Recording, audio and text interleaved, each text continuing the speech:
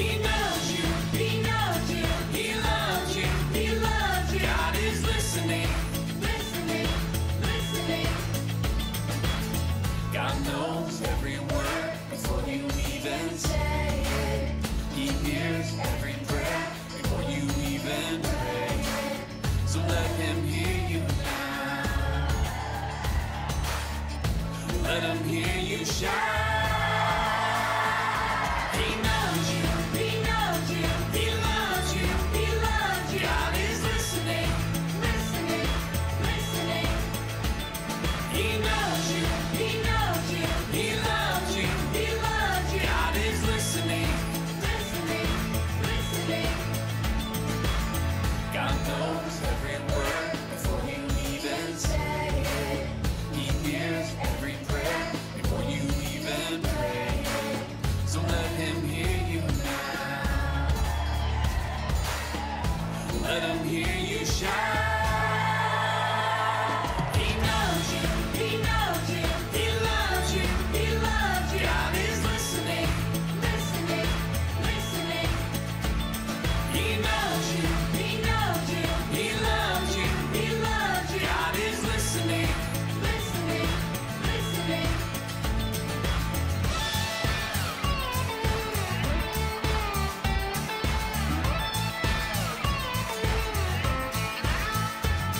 He knows you, oh, he knows you, he loves you, yeah, he loves you. God is listening, God is listening, He knows you, oh, he knows you, he loves you, oh, he loves you. God is listening, God is listening, listening, listening. God is listening, listening. God is listening.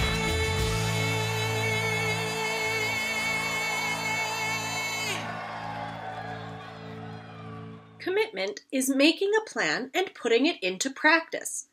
This month, we'll be learning 1 Timothy 4:8.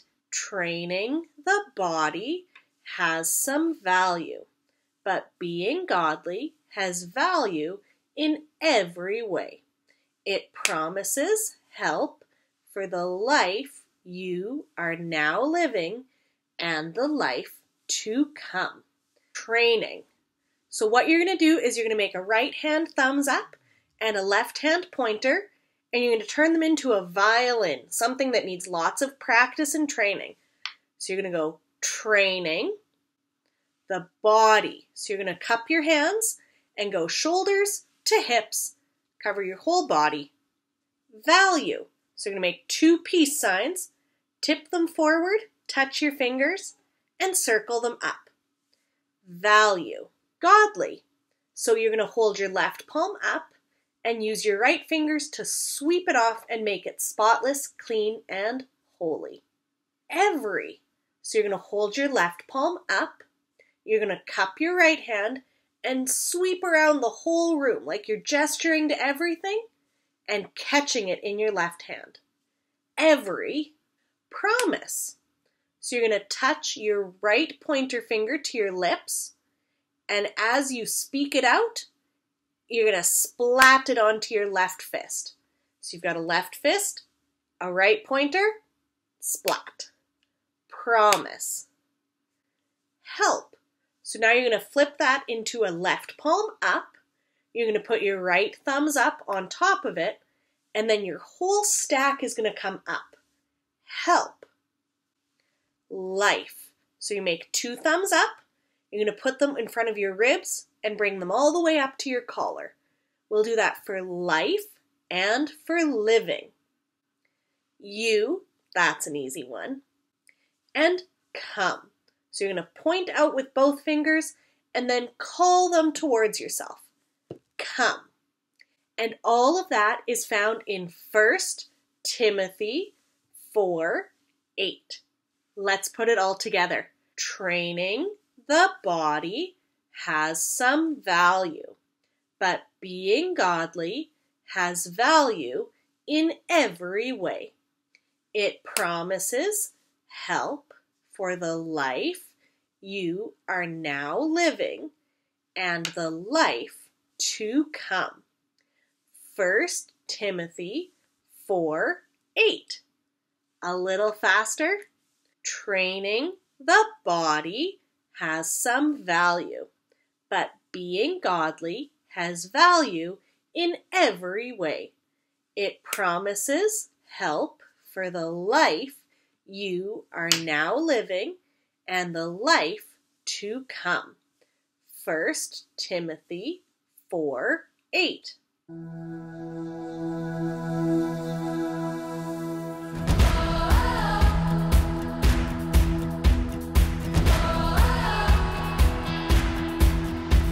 Jesus is the one who lights our way. Oh, oh, oh. He gives us hope for each new day. Oh, oh, oh. When the world feels dark and lonely, His love illuminates. He's the one I trust and I will follow Him. He is the light that breaks through the darkness. Follow His lead and light it up, light it up. Jesus will guide us through every dark time. Follow His lead and light it up, light up the world.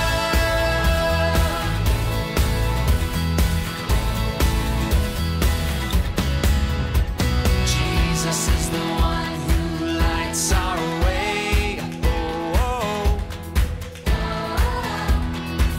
He gives us hope for each new day. Oh, oh, oh. When the world feels dark and lonely, His love illuminates. He's the one I trust and I will follow Him. He is the light that breaks through the darkness. Follow His lead and light it up, light it up. Jesus will guide us through every dark time. Follow His lead and light it up the world.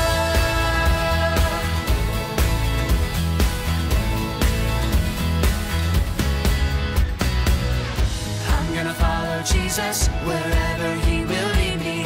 I'm gonna follow Jesus all the way. I'm gonna follow Jesus wherever He will lead me.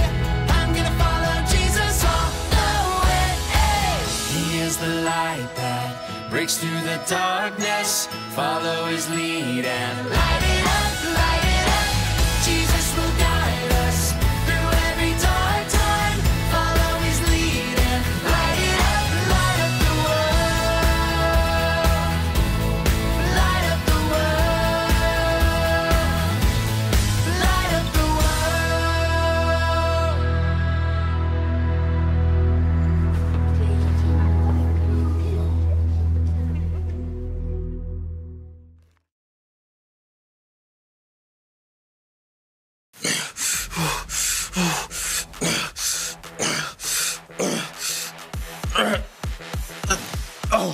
Oh, hey, welcome to the Story Lab. This week we're talking about commitment while we take a look at a word picture so good, you might just say it's enlightening. Whew.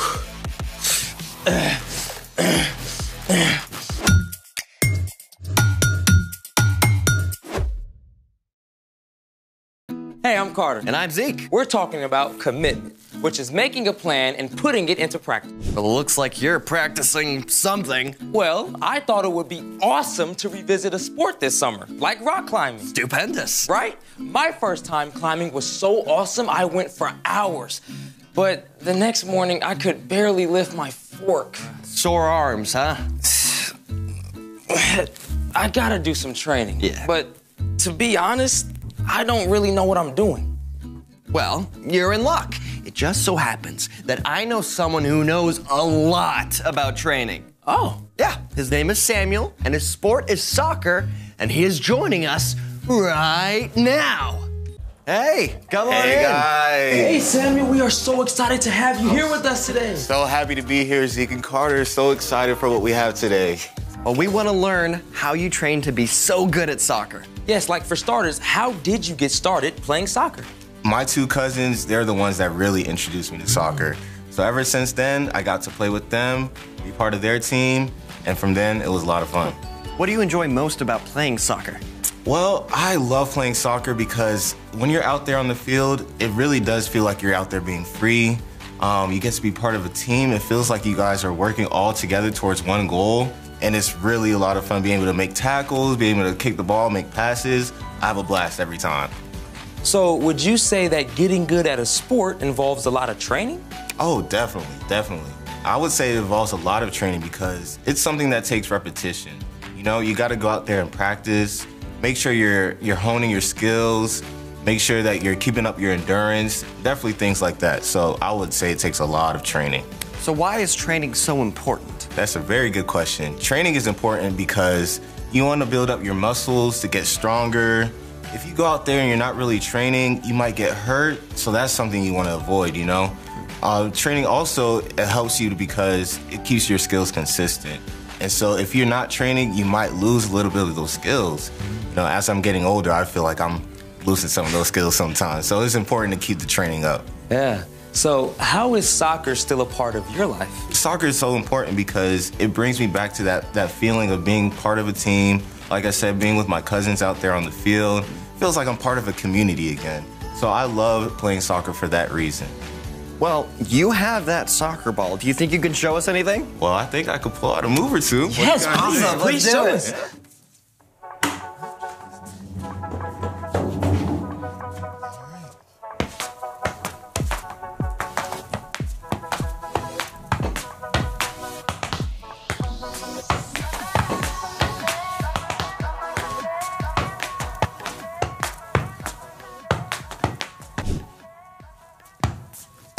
Samuel, that was so amazing. That was incredible. Thank you guys, man. I love how training has become such a big part of your life. Yes, and thank you so much for sharing all this amazing stuff with us. Of course, guys. Thank you guys for having me, Zeke and Carter. It's been so much fun. Yes, I am so excited to start training for real now, and I'm also slightly intimidated. You sure shed some light on the whole training process. Speaking of light, it's time for The story before the story. Today, we're in the book of Psalms. Long before there were high-tech lyric and dance videos for worship, there were the Psalms. For thousands of years, the Psalms were the main songbook of God's people, the Israelites. The individual songs, or psalms, were composed over many years. About half of them were written by King David. Some psalms are songs of praise or thanksgiving to God. Others share wisdom, and many are cries for help in a tough situation. In every case, the Psalms speak truth about who we are and who God is. There are 150 psalms, and the very longest is Psalm 119. Which is where our story starts. Take it away. Hey everyone, I'm Erica. Psalm 119 is the longest chapter in the entire Bible. We don't know for sure if King David or someone else composed the psalm, but we do know they wrote it in a very cool way. See, there are 22 letters in the Hebrew alphabet and 22 sections, or stanzas, of Psalm 119. And guess what? Each stanza starts with a different letter of the Hebrew alphabet. It's what we call an acrostic. The psalm starts out like this. Blessed are those who live without blame. They live in keeping with the law of the Lord. Over and over, Psalm 119 shares how valuable and beautiful God's words are. They are said to be sweeter than honey and better than thousands of pieces of gold and silver. In verse 105, the psalmist writes, Your word is like a lamp that shows me the way. It is like a light that guides me. That is an amazing word picture. But to understand it, you need to put yourself in the sandals of someone from the psalmist's time. See, for most of us, light is really easy, even if it's dark outside. All you have to do is flip a switch and voila! All the light you need. But at the time the psalmist was writing, there was no electricity. On days when there was no moon, when it got dark, it got dark. There were no street lights or bright lights from cities or towns. It was can't see your hand in front of your face dark. Can you imagine trying to go anywhere at night? It's pitch black, and all you can do is guess where to put your foot for the next step and hope it's not a nest of poisonous vipers. Lights, please! Thankfully, people did have oil lamps. Now, this may not seem like a lot of light to us, but to people with no electricity, this was the most beautiful warm glow, especially on a moonless night. By this light, you could see where it was safe to put your foot.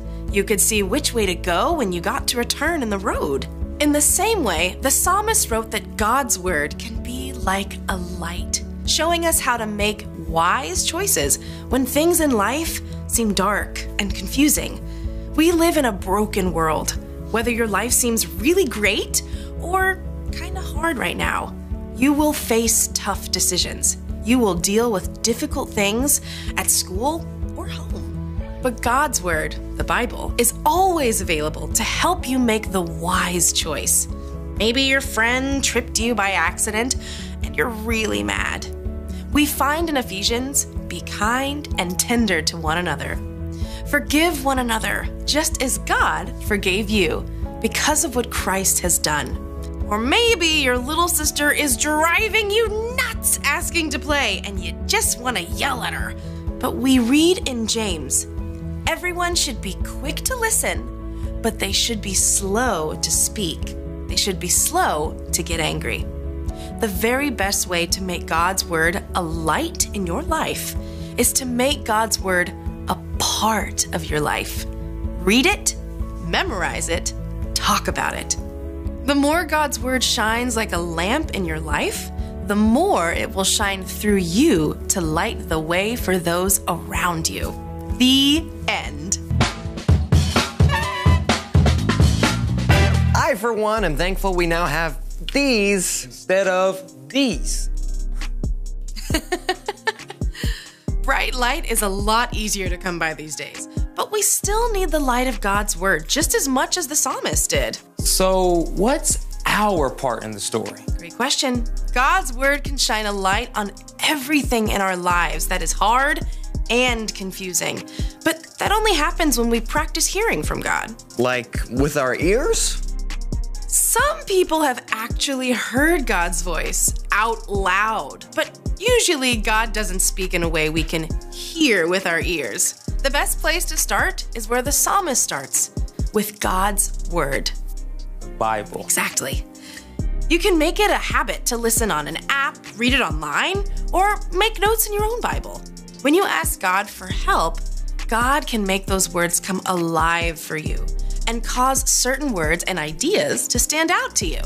As we read, we can see how Jesus lived and follow his example. And you can memorize verses too.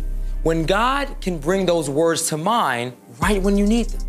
Another way to hear from God is through wise people who love you and love Jesus. They can share with you the wisdom they've learned from God. It could be your parents, a small group leader, or even a coach. Exactly, that's right. And God can also speak directly to your heart and mind through words and images, especially when you take time to be quiet. It might just be a thought that seems wiser or kinder than what you usually think, or a creative way to solve a problem. How do I know it's not just me? Well, practice. And if you aren't sure if what you're hearing is from God, it's a great idea to ask a grown-up who is following God too. Sometimes that's hard for me to wrap my head around. I mean, the God who made the whole universe wants to talk to me? Mind blown.